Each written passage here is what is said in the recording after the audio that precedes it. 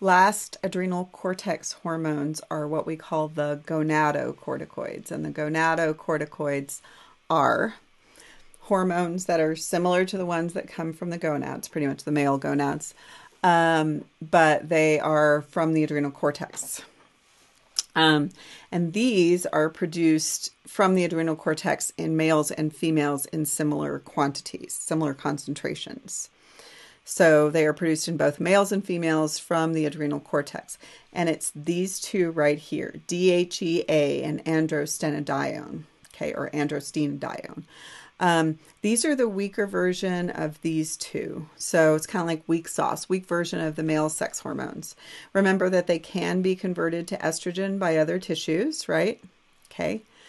And interestingly, these two right here that come from the adrenal cortex are largely responsible for the sex drive in women, because sex drive is primarily due to androgens in both sexes, but males have so much gonadal androgen that this is just kind of nothing comparably. And so it seems as if the effect of DHEA and androstenedione from the adrenal cortex is almost completely masked by gonadal steroids in males, but in females, this is primarily where your sex drive comes from, which is interesting. I won't hold you responsible for the regulatory mechanism for gonadocorticoids. I do want to tell you that and I'll just go ahead and cover this one right now, the precocial puberty that we talked about back in the gonad videos, that can also happen because something is wrong with your adrenal cortex, and it can happen in boys because your adrenal cortex gets overactive and causes too many of these too young. And it can happen in girls, in which these get produced and then get pushed into estrogens. And so you can have precocial puberty because of something wrong with the gonads or something wrong with the adrenal cortex. Okay. And then as far as the chemical class of hormones, all of these adrenal cortex hormones, like I said before, are steroids. But you also have to put a little bit more information about them. So with the adrenal cortex, I categorize them for you as the glucocorticoids. Right here, right, cortisol and corticosterone. The mineralocorticoids, right there goes aldosterone. The gonadocorticoids, right there goes DHEA and androstenedione. And those are all steroids. That's their chemical class, just to make sure that that's clear.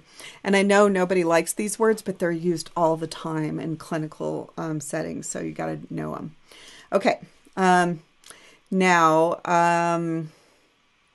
last thing on adrenal cortex is just a couple of disorders that we haven't talked about before. So let's talk about Addison's disease and Cushing's syndrome or disease, which are kind of different, but I won't hold you responsible for it. Okay, so with Addison's versus Cushing's, first off, let's talk about what causes each one of them. Addison's disease is too little hyposecretion of cortisol and aldosterone. So I just want to show you that generally speaking, if you mess with your glucocorticoids, you will get you'll also mess with your mineralocorticoid. Usually these are messed up first, and then it causes a problem. Causes a problem with that one. So the glucocorticoids, that causes a problem with the mineralocorticoids. So with, for instance, Addison's, it's going to be hyposecretion of glucocorticoids that also impacts the mineralocorticoids. And what that will do, if you do not have enough of this one, I want you to think it through. Remember that these two were primarily about increasing circulating nutrient levels, really important during stress and sleep, sickness, and all of that kind of stuff. So with Addison's disease, you're going to have hyposecretion of that, which means hopefully it doesn't surprise you that you're actually going to get hypoglycemia. A lot of times you'll get weight loss associated with it. You can get low blood pressure associated with it. all kinds of other symptoms, including the strange symptom of hyperpigmentation. So strangely, it decreases the nutrient availability most places, but it actually causes some stimulation of your melanocytes. So a lot of times you have this hyperpigmentation that shows up. Kind of looks like you've got like sun damage on your skin, but it also shows up in like the creases of your hands. So this is a woman with the hyperpigmentation. This is a woman for control to show you what it normally looks like. And then this is the same woman as this post-treatment after she was treated adequately.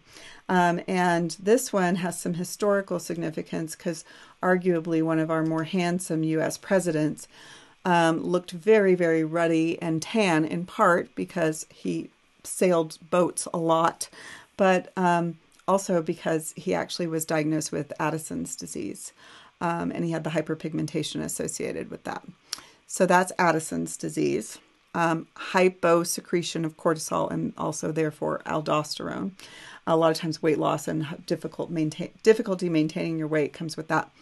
And then Cushing's syndrome and Cushing's disease, which are slightly different, but I won't make you tell the difference, is the opposite problem. It's hypersecretion of glucocorticoids, which will eventually impact your mineralocorticoids. And it has all kinds of things that go on. If you've got too much of it, first off, you're constantly going to be breaking down your nutrient stores. So breaking down your nutrient stores and dumping them into your bloodstream. And you're also, that's because of the sugars. So you're dumping those into your bloodstream. That can lead to type 2 diabetes and often does. It also leads to muscle wasting because you are releasing so much of this that you will start breaking down your muscle mass, which will drop your metabolism, which will make you gain weight even faster. So typically speaking, relatively thin extremities and most of your weight gain right around the middle. And then add to that a whole bunch of water retention because of the aldosterone causing sodium retention, okay? And a whole bunch of other things. This water retention can cause this moon face. So I'll show you a couple of different pictures. Usually you gain weight so quickly that they get these striae, which are these really, really dramatic stretch marks. And do you see this moon face associated with it? So hyperglycemia, type 2 diabetes, muscle wasting, unusual body fat deposition. And by unusual body fat deposition, not only is it all around the trunk primarily, but strangely, a lot of times you get this buffalo hump in which you have this body fat deposition right between the shoulder blades, which seems really, really strange. So this one is really interesting, especially with its relationship to type 2 diabetes, and that is Cushing's syndrome. Cushing's disease is a little different, but it's similar. Okay. And the only other thing is the assignment to make sure that you've got all of these and their hormones filled in on your endocrine table. And then we are finished with the adrenal cortex until we go back into stress at the end, which will reinforce all of this.